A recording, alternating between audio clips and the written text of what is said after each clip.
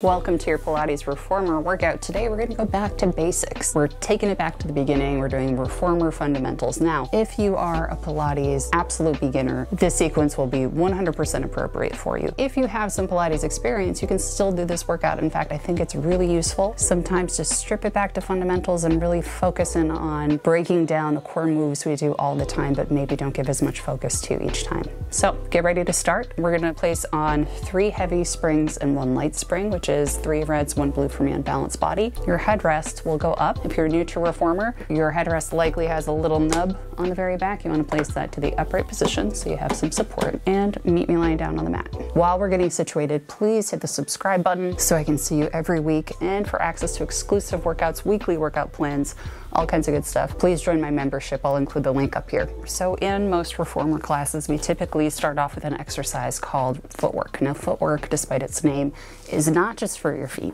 It's actually for your lower body, for your core, to get you concentrating on your breathing and coordinating that with movement at the same time. We'll take the feet in a number of positions, and I'll cue you on things to look out for. So we will take our feet. You're going to place the instep, the very mid part of your foot, on the center of the bar, and we want your knees right in line with your hips. So your feet won't be directly together or really, really wide. They're going to be just about hip width.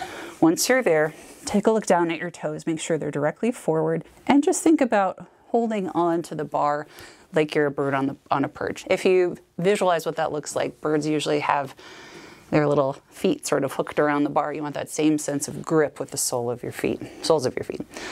Once you're there, let's get into neutral spine. So it is possible to work in a fully flat spine where every bone of your back makes contact with the mat, but we're going to zero in on finding neutral pelvis and neutral spine.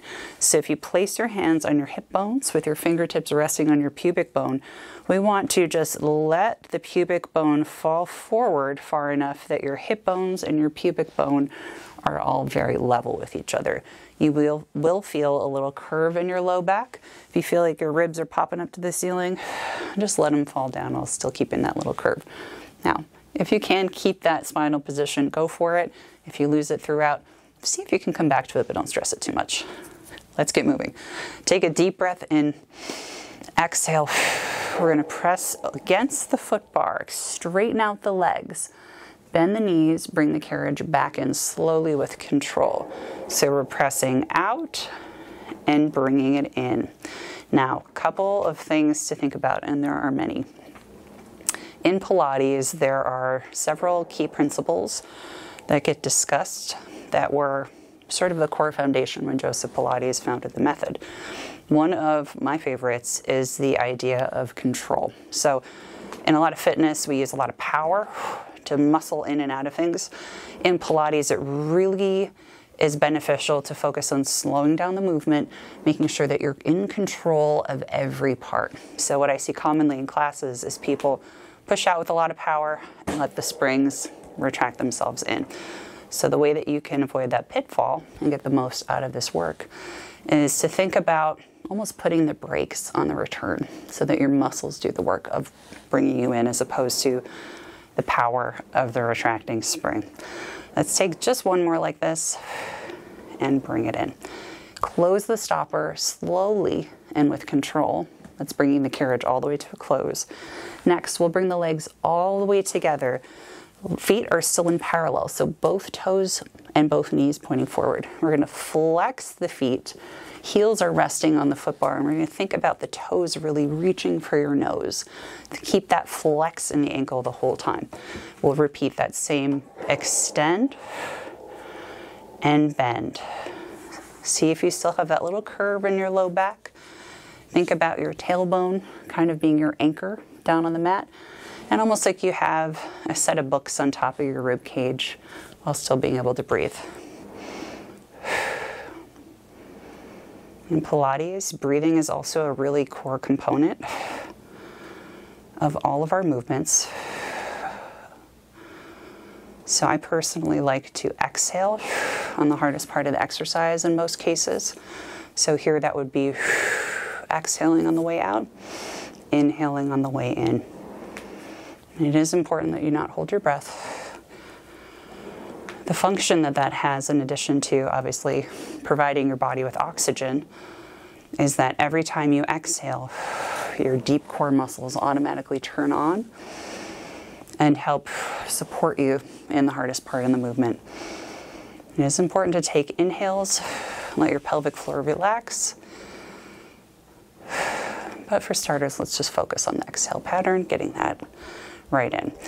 Next, we're going to move into raised heel position. So we want to get a sense of the heels lifting up the whole time. So if you're somebody who wears high heels, it's like you have a pair of high heels on the whole time. Or a good sensation to think about is you were getting ready to do a calf raise at the gym, bringing your heels up really high. So heels stay lifted. We're going to press out. Bend the knees, keep the heels high, bring it all the way in. So you'll see that as I press out, I'm not letting the heels lower down. I'm keeping that pressure up, almost like doll feet, right? You know how they're lifted so that they can put on little plastic high heel shoes? You want that same sense of the heels being lifted. Legs are staying zipped together. You're still using your breath. While you're here, trying to focus on relaxing everything in your upper body. So a lot of times what we tend to do, so on the hard parts, we really grit our teeth or hold our lips or feel a lot of tension in the upper traps, mouth, or face. Focus all of that tension into your core and cue it like you're blowing up a balloon. So your deep, deep core starts to trigger on. Let's take one more like this. We're going to hold the legs straight. Now your knees are going to stay straight for this whole sequence. We're just going to lower the heels under the bar, lift them up slowly with control. Lower them down, lift them up. What I commonly see in class is popping up and popping down. It's less about getting to the end and the beginning. It's more about the journey. So we're pressing under slowly for 3. As soon as you get to the bottom, we're lifting for 3. Pressing under, 3, 2, 1. As soon as you get to your low point, lift up, 3, 2, 1. Doesn't have to be on the same count that I'm on, but we really want to think about taking as long as we need to get to the bottom, and then as soon as we hit the bottom, starting to reverse so we're not just sinking in each of the positions. That doesn't do a whole lot for us. We really want to get the most out of this that we can to activate all the muscles in our lower legs and in our feet for a nice strong body. Let's take 2 more. And last one. Good. We're going to lift the heels back up, bend the knees, keep the inner thighs squeezed together as we close the stopper, slowly with control. Next, we're going to walk our heels or our arches out to the very outer corners of the foot bar. So something to keep in mind is we don't want to keep the knees pointing forward. We really want to let them kind of come to the side somewhat. So we're in this external rotation with the hip. Take a sec, see if you can get that sense of anchoring your tailbone down on the mat without arching your body way up. Same basic concept. You're going to take a deep breath in. As you exhale, push into the foot bar. Keep that rotation through the hips so your knees and toes are pointing out to the side. Bring it in with control. Think about blowing up a balloon as you press out. Inhale, slow motion, close the springs. Each time you come out and in, think about the knees tracking right over the toes, that rotation happening right through the hips, not just turning out from the knee. And for that sense of slow motion, you can even think about pushing really firmly into the feet as you bring the carriage closer to home. Let's take 3 more. And I'll throw a little curveball at you. Last 2. And 1. Legs straighten all the way. Now I'm going to bend the knees but not close the stopper all the way. We're just going to bring it about halfway in. Once we're here, we're going to keep that pressure in the feet. Just move the carriage out and in, maybe a few inches or a handful of centimeters. You're going to feel inner thigh muscles turning on. You can also play around with how far out you go. Depending on how far out you take it, you may feel glutes and hamstrings as well. But experiment with if you take it a little further in versus a little further out. Where do you feel it in your body? And what do you prefer? What do you like the best? Breathing through this whole thing.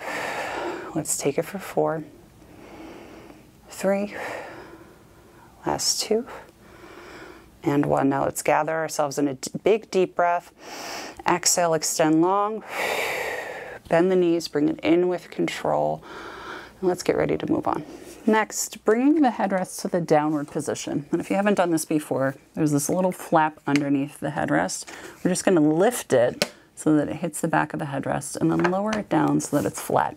This is going to protect our necks when we start to lift the hips up. Give yourself a little bit of room between your shoulders and the shoulder blocks. It doesn't have to be massive, but just so we're not crunched right up against them. Heels or arches will come to those outer corners of the foot bar. We'll find that same position we were just in. We'll move into pelvic lift. This move will really target our lower abdominals and force us to use our deep core to stabilize our pelvises as we begin moving back and forth on the reformer. So finding neutral spine again. So feeling like your pubic bone and hip bones are roughly on the same plane. A little bit of natural curve in your spine, ribs down. We're going to take a big breath in, exhale, press up so your bottom's about a fist distance up on the mat. Not a giant bridge, just a little lift here, and lower down. Let's take 8 more of these and lift. And I'm not curling the pelvis under and pointing my pubic bone up, keeping that neutral spine. So pelvis and hips pretty much steady. Okay, let's take 5. See if you can feel your low abs kick on. You will, of course, feel hamstrings and glutes, but challenge yourself. See if you can initiate this by feeling the sense of pulling in together between your hip bones. You want these core muscles on your low abs, the deepest layer, to really come on. 2 more. And 1. Hold that little lift about a fist distance up. We're going to keep that hover, extend the legs straight, bend the knees, bring it back in with control. So again, I'm not pressing out, letting the springs shoot me out, going as fast as I can. Slow, intentional control. I promise you this is liable to be more challenging than if you are going really fast and doing 2 or 3 times as many reps. Definitely feeling a lot of glutes here. We exhale to go out. Inhale to come in. Exhale out. Inhale to come in. Now if this gets too challenging, of course you can lower your hips down to the mat at any time. Otherwise keep them lifted. And see if you can find that full extension of your legs without using power to pop you out. Last one. And back in. Good. Close the stopper. Lower your hips down. Hug your knees into your chest, rather. Try to relax your neck and shoulders. Rock them side to side. Rock your hips side to side. Very good. Let's get ready to move on. Roll on up to sitting. Place your headrest back to the upright position. So you'll lift the headrest up, and then there should be a little flap underneath, at least for most reformer models, that you just position down so that the headrest comes up in a little bit of an angle. Turn around, find your spring well where your springs or your cords are if you have a resistance band reformer. And we're going to take off 2 springs so that we are on 1 heavy and 1 light spring. For my balanced body reformer, that's 1 red, 1 blue. Next up, grab your straps. They'll either be resting on your shoulder blocks or in pegs somewhere near your headrest. These are the loops that we use, usually with our hands or feet inside them, to pull the carriage forward or back for added resistance. So grab those straps in 1 hand. You're going to turn around to face the foot bar. Lie down onto your back. Your head will go onto the headrest. Once you're there, grab the straps, pull them forward so that you can reach up and place your right hand in the right strap and your left hand in the left strap. You can push away from the foot bar to help you get into the position. And once you're there, we want to start off with our hands right above our shoulders. If your ropes are so tight that you need to put pressure into them to get your hands over your shoulders, do so now. Oftentimes in class I see a lot of people wanting to start off from way back here. That can put a lot of undue pressure in your shoulders. So always we push away to get our hands up over the shoulders, and we'll bring our legs to tabletop. Now, tabletop in Pilates is the position where we have our knees right over hips, our legs are bent, and the shins are parallel to the ceiling. So with both legs, that looks a little something like knees over hips, shins parallel to the ceiling. If you're in this position and it feels like way too much on the core, you can do a couple of options. You can bend your knees a little more, bring your knees a little closer into chest. You can also cross your ankles to take a little weight off, and you can also bring your feet way down. So feel this out, see what you need, but ideally we've got our legs bent and our knees not too far away, not too close in. So we'll begin with a classic Pilates exercise called the 100. So what we'll be doing is we'll be keeping this tabletop position. You're gonna press through the straps, curl up, so you're lifting the head, neck, and chest without really crunching the neck down. We're gonna vigorously pump the arms up and down for 5. Exhale for 5. Inhale for 1, 2, 3, 4, 5. Exhale for 5. So we're gonna do this all the way up to 100. This is set 3. Exhale. Inhale for 4. So we wanna really be pumping the arms, not just a little bit like this. I wanna really challenge the core. This is 6.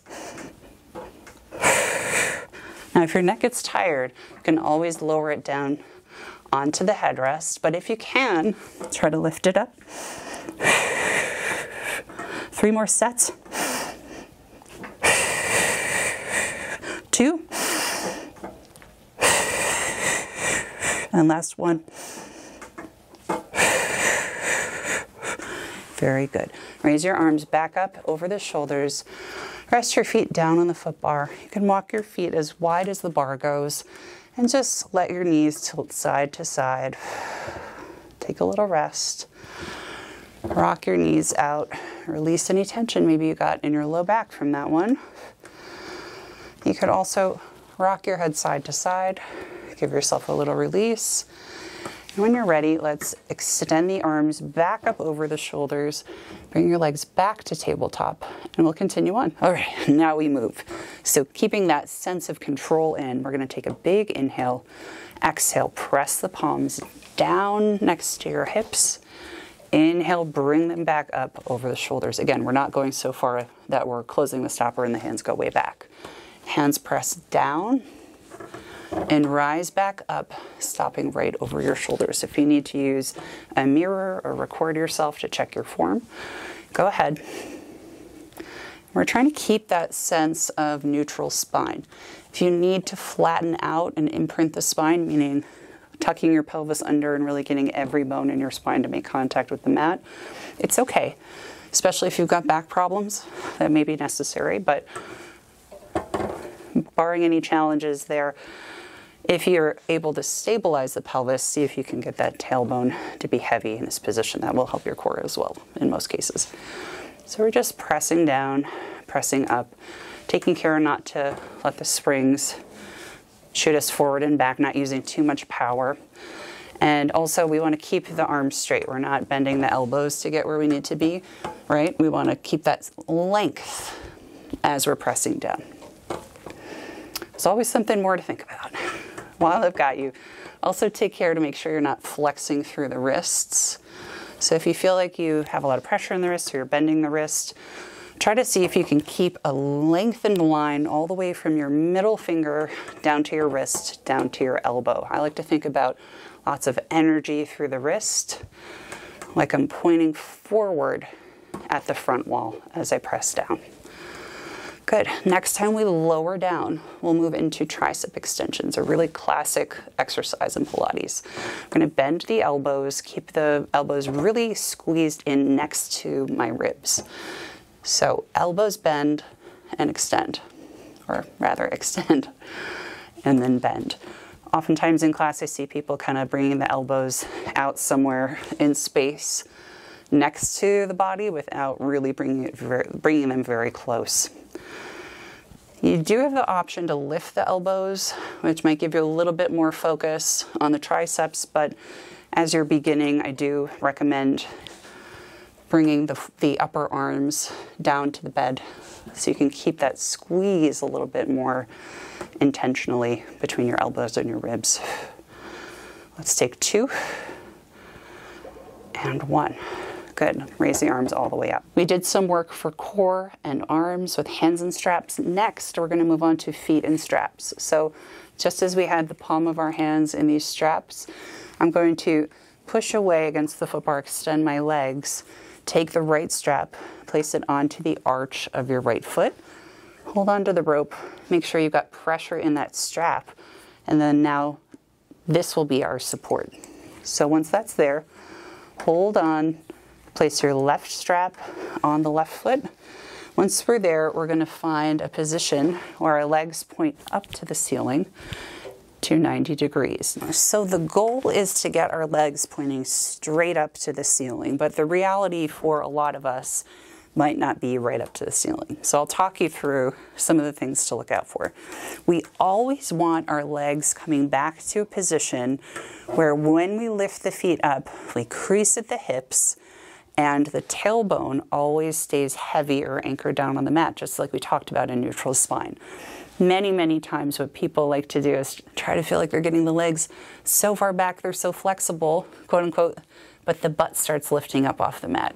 So that gets us into a pelvic tilt that we don't want to encourage, because often that just puts a lot of pressure on your low back and doesn't do a whole lot for our posture. So the first thing we will do while we're here is we're going to find what our 90 degrees looks like today. So we want the legs as straight as you can get them without gripping the legs. We're just going to let the feet come close to your body, toes pointing as close to the ceiling as you can.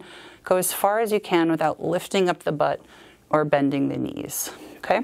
Now, if for you your 90 degrees is here, that's where you can get without lifting your butt up or bending your knees, that's where I want you to start. Chances are you'll keep working on this over time. You will be able to develop flexibility enough to get to straight up and down 90 degrees or much closer to it. Let's get right into it. So we're going to keep our arms down by our sides, press into the mat with your arms, and just feel your shoulders open up and roll back. We are in parallel, so knees are facing directly toward your nose. We're going to take that big breath in. Exhale, push down into both straps. So both legs lower down about halfway. So it's going to be our 45-degree angle. And then lift back up to our 90, wherever that is for you. Push down. We exhale as we press. Inhale as we bring it back up. So let's take a few of these. Just try to figure out if we can get that sense of folding at the hip, creasing up. Another thing you can do is place your hands right on top of your hips, sort of in a karate chop motion, so you can feel if your thighs start to crease over them. If so, that's a good sign. You're likely keeping your tailbone anchored well. If you feel like you're not really folding over the foot, your butt is probably lifting up. So once we're feeling really comfortable with that, we can begin to add some more layers on. And again, we want to really focus on slow control and control on the way up. We're not powering through this, banging out reps, letting the springs shoot us back. That's not what we want. We also don't want to take the legs so low that we begin to arch the back, pop the ribs, have all sorts of crazy stuff happening with the pelvis, right? So everything in your torso should stay stable as the legs lower and lift. I like to always say the legs are a movie.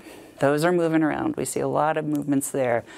The torso, the head, neck, and arms, those are all a still picture. Okay? Let's take that as our last one. Now, up to 90 degrees, we're going to flip to Pilates V. Now, Pilates V is when we go from parallel, knees facing our nose, to externally rotated. So the heels are together, but the toes are pointing apart, the knees are pointing apart, and we're wrapping through the upper part of the hips. We're going to keep that external rotation, lower down, and lift up. So again, pelvis is staying really stable. We're not going too low, not letting weird stuff happen in the pelvis. We're just lowering, exhaling as we push through the straps, and lifting. So this can go only as far as 45 degrees if you like. If you'd like to take it a little lower, as long as you can keep your core activated, pelvis still, you can do that.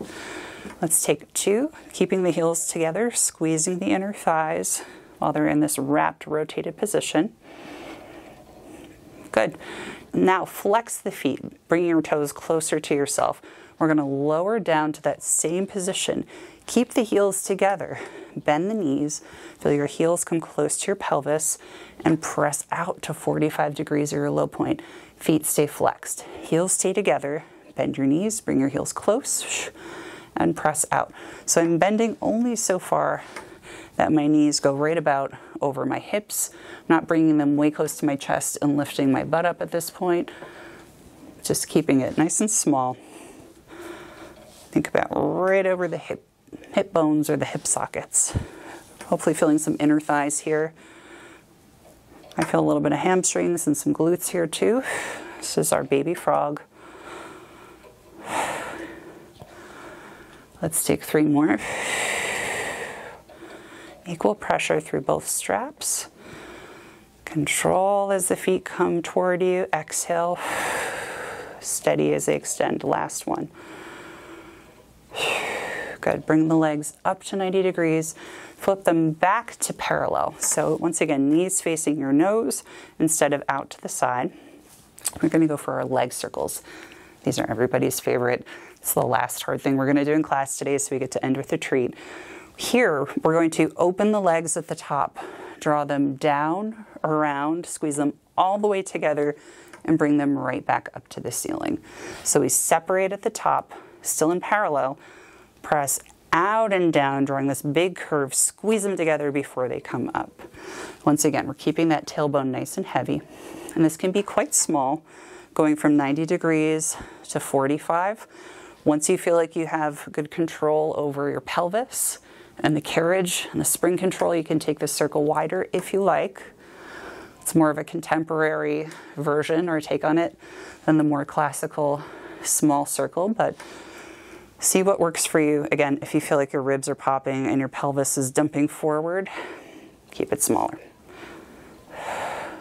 Let's take another 2 in this direction. Still breathing. Again, relaxing your upper body, letting go of any scowling in your face. Let's reverse. Now we're going to press through the straps, legs together as you press down. Open the legs, draw the circle around, up, squeeze together at the top, and press down. Open up all the way around with control, squeeze together at the top. Here, if you lose control of the spring, that around motion is going to be really fast and zippy and might really get you in trouble pulling those inner thighs. So really think about that extra little bit of slow motion activity as the legs separate and come around. Hopefully you're feeling some nice work through your inner thighs, some rotation through the hip sockets. I think these ones feel like you're greasing up the old hip grinders.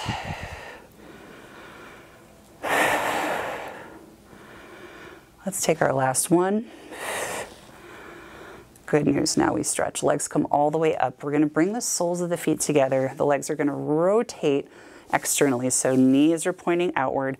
Hold on to the ropes, sort of right above your chest. You're going to keep the feet together as you bring them down. Now you can hang out here. Your pelvis can curl under here. That's completely fine. Or you can bring the feet down to the mat in front of you, or even down into the well, especially if you have a reformer that has legs on it. We're just going to hold onto the ropes here. Try to use our breath and let our inner thighs and back just sort of relax here after that hard work. Take a deep breath in. Exhale, let it go. If you'd like, you're welcome to extend your right leg out to the side. Hold onto the rope on the right side. Bring your leg over to the side. Support yourself with the rope in hand. And if you really are feeling like you want to get a lot of flexibility, pull the rope a little bit to deepen the stretch. Bring that leg back to center so the feet are right next to each other. Once you're anchored there, left leg goes out to the side. You can pull that rope into your rib if you like. carefully, slowly, that foot comes back in. You're going to extend both legs up to the ceiling, pushing through the straps and bringing them up. Once again, the bottom of your sacrum or your tailbone is really heavy, so we're creased at the hip, your bottom's down. Flex the feet at your ankles, keeping your heels right over your hips. We're going to pull the ropes down toward your chest. Now, what I see oftentimes, people like to bring the heels way, way back here, which can feel nice, but I find it's a deeper hamstring stretch when we align the heels right over the hip sockets. We pull the ropes down. It gives you a really deep, deep stretch right in the hamstrings and a little bit behind the knees. Good. When you're ready, you're going to keep pressure in one strap, remove the other strap from one foot, anchor your foot down on the foot bar, take the other strap off of the other foot, close the stopper slowly with control. And let's sit on up. We'll finish up with a scooter stretch. Now, coming up to sitting, I'm taking off the light spring. So I'm only on one heavy spring. On my balance body machine, that is one red spring. Come to standing on the right side of the reformer. Bring your right foot so that your toes are aligned with the very, very front edge of the machine. You don't want your foot back here. That's not going to give you enough support. So really get your foot all the way up to the front. Take your left foot. You're going to curl your toes under so that they're anchoring yourself on the reformer bed. You're going to bring the sole of your foot right up against your right shoulder block. You can place your hands down on the foot bar about shoulder distance apart. Take a moment to square off your hips. So your left hip is going to want to rotate over to the left. Just position it so that it's pointing directly forward. Like if you had an arrow on both hips, both of them would be pointing forward. So here, we're just going to push into the foot bar with our hands, send the carriage back, keeping the chest high for a moment. See if we can feel that nice big hip stretch and come back in. Good. Once again, squaring the hips off so that left hip wraps forward, pressing back. If you'd like, you can take a variation here. A lot of folks like to bring the forearms down to the foot bar and hang out here. Good. Bring the carriage to a close. We're going to rock back and take a hamstring stretch. So left knee is going to stay back, push into the foot bar. You can keep your foot down where it is, try to straighten out the front leg, or you can lift your heel up to flex the front foot and get a big stretch through that right leg. Once again, squaring the hips off so that left hip is pointing forward. If you were very flexible, you could even think about sticking your tailbone back and bending your elbows to bring your chest down. Good. Bring the carriage to a close. Let's walk over to the other side and we'll finish up there. Now, with your left foot all the way up against the front edge of the machine, once again, not too far back, your right toes will curl under, go right up against the shoulder block behind you. Now your right hip is going to want to swivel forward so that you're fully square. Hands on the foot bar. Press the carriage out. Let your lumbar spine, your low back release. Push into your big scooter stretch. Feel that nice relaxation on the right hip.